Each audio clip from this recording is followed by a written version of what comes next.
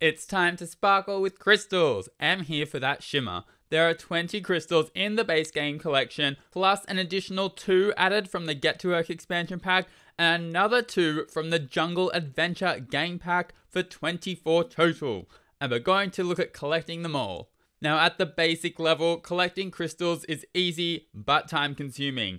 And if you only have the base game, it can be a tricky collection to complete. Here, you essentially want to scout around the neighborhood looking for rocks lying around. Ideally those with giant gems sticking out of them, and dig them up. This has a decent chance to grant you a crystal. However, you might also be given other collectibles such as MySim trophies or treasure maps. You'll want to keep digging up these rocks until you find them all. Constantly try different worlds and locations as you use up the spawns, and then return back after a few days once the rock spawns have reappeared. Now if you have the Get to Work expansion pack, then the collection becomes significantly easier to complete, as the pack will add in a range of ways to help you collect more crystals. Firstly, if you enter into the playable scientist career, then the active careers work lot will have a massive amount of rock spawns tightly packed together, meaning you can locate and find crystals pretty quickly. You'll also be able to chat to other co-workers and ask them for a crystal, whereby they'll give you one at random. And in addition, at level 5 of the career, you can invent the cloning machine. This can help you make copies of any crystals you have already very easily.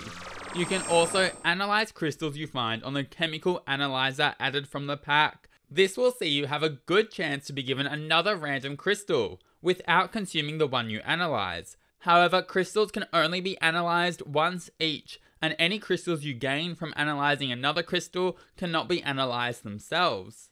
Get to Work also adds in alien sims, and these sims will have a power whereby they can transmute and turn an element, metal or crystal into another object from the collections. So a metal could turn into a crystal, or a crystal could turn into an element.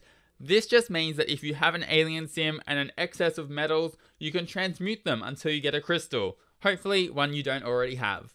Get to Work also adds in the hidden alien homeworld of Sixam. The easiest way to get here is by leveling to 10 rocket science and upgrading the rocket ship with the wormhole generator, and then use the ship to travel to the world. Here you will find green and red crystal spawns, and you can collect from them to gain a range of different crystals. You can also find the Get to Work exclusive crystals of Clandestine and Nitolite here. Now the Jungle Adventure game pack adds in a further 2 crystals, being Amazonite and Alexandrite.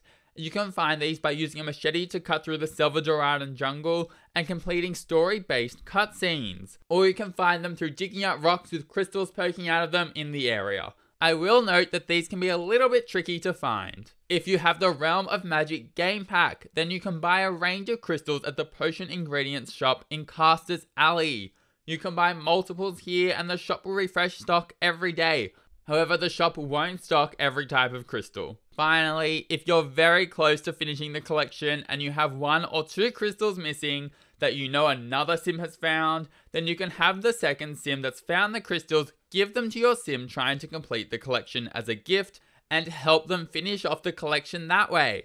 Note that you will need the Sims 4 Seasons expansion pack for this. Alas, that's how to complete the crystal collection in The Sims 4. If you enjoyed or found that helpful, then please subscribe and leave a like. I would really appreciate it, and have an amazing day. See you later.